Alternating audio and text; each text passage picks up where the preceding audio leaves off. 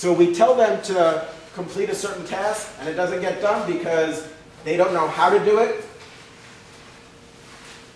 They don't know why they're supposed to do it. So there's no sense of urgency. Those are some issues that we need to consider. So ideally you have some autonomy, but that doesn't mean you're not going to get some direction from your supervisor or your manager. And the fourth component is we want to get feedback from our manager or supervisor. We want to know, are we doing what we're supposed to, and are we doing it correctly?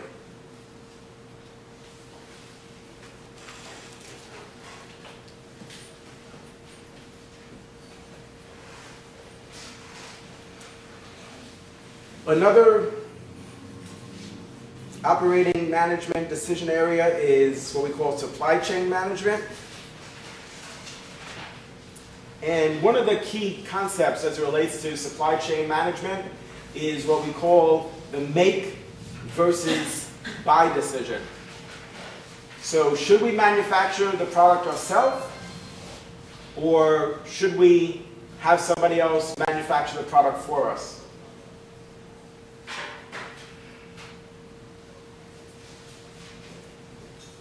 We also need to decide, is the product what we call make to stock or make to order? Make to stock products means that we keep an inventory of these products. So we don't wait until we get the order. We have 50,000 of them on hand.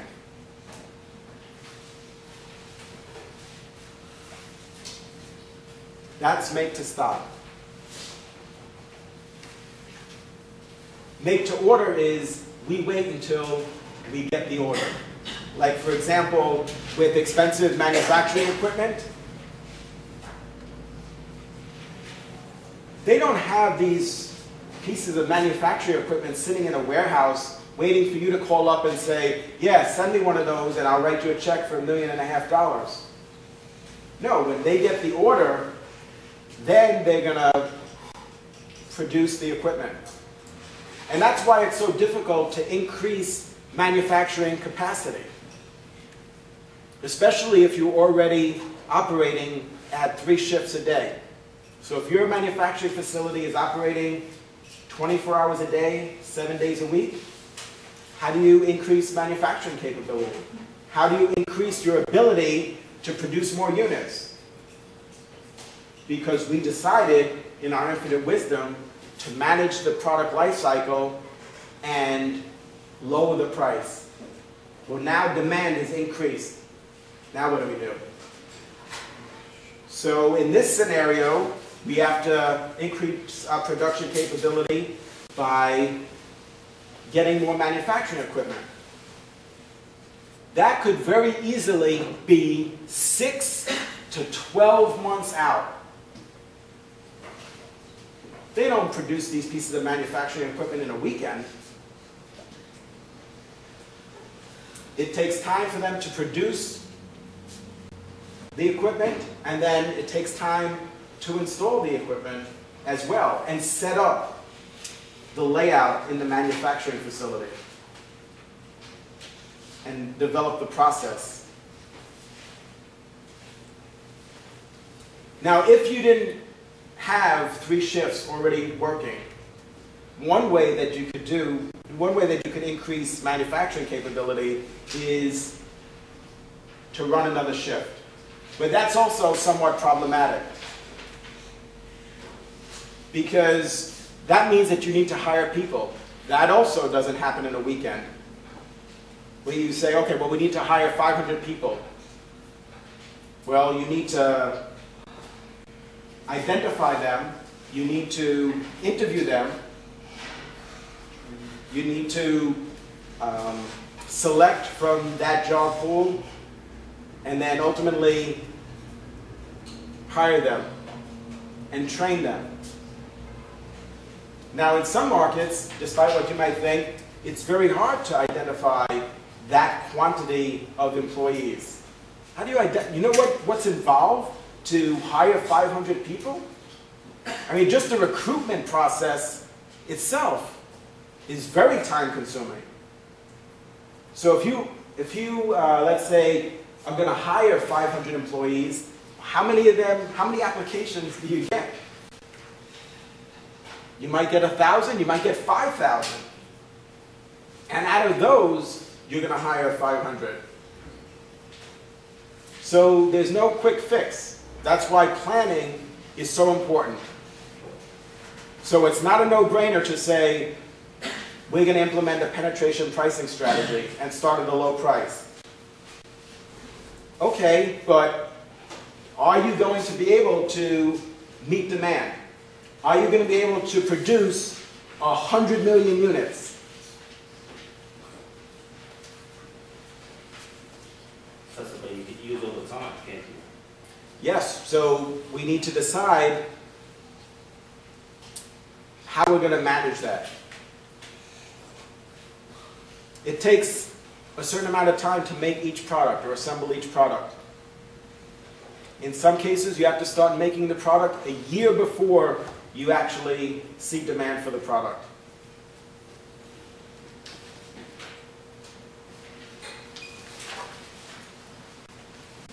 All right, a few more points about operations management, and then we'll move on to general management.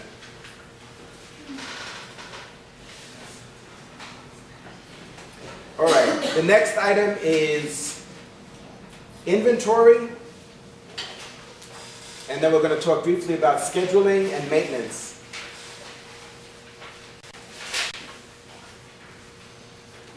As it relates to inventory, how much inventory do we need to have on hand? How much safety stock do we need? When do we reorder the product? These are things that we need to consider.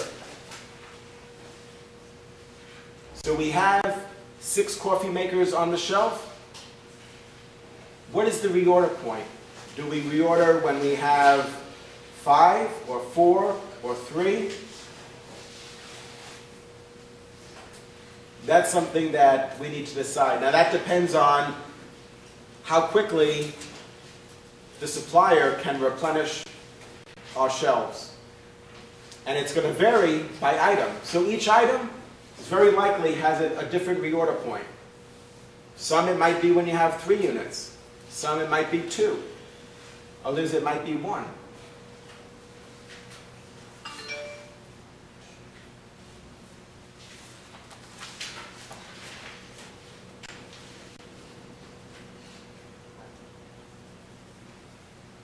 Scheduling.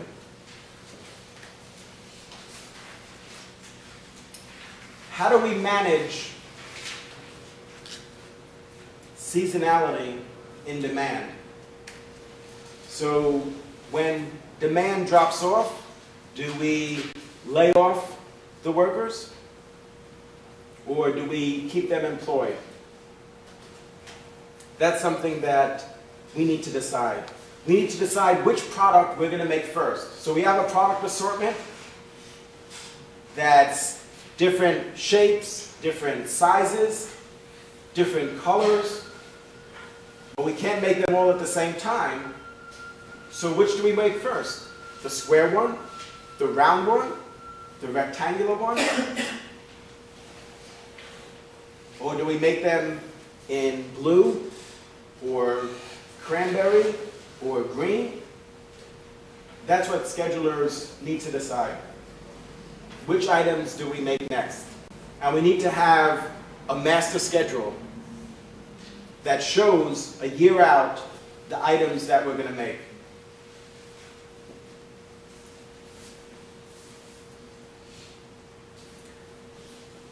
And then maintenance is another decision area for operation managers.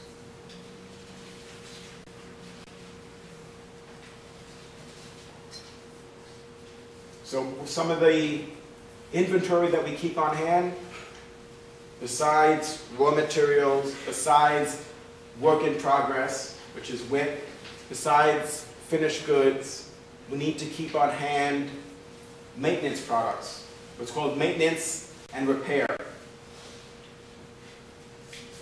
Maintenance, repair, and operations, MRO. Those are four different types of inventory.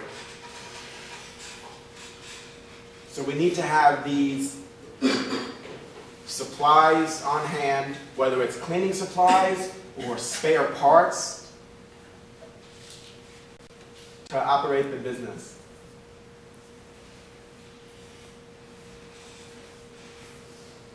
Questions?